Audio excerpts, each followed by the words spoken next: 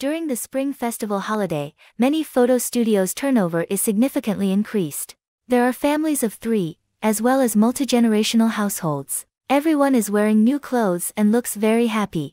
过年的时候，我们也一定会有一套过年照，都用自己的照片做这种贺年卡或者是红包封面。In addition to the traditional red color elements, the family portraits taken during this Spring Festival have also added some rabbit-related elements because 2023 is also the year of rabbit. 口红就会用咱们这个中国红大红色，裙子上可能就会绣上这种兔子的这种绣花，还有就是像头饰呢，就会用一些什么兔耳朵呀。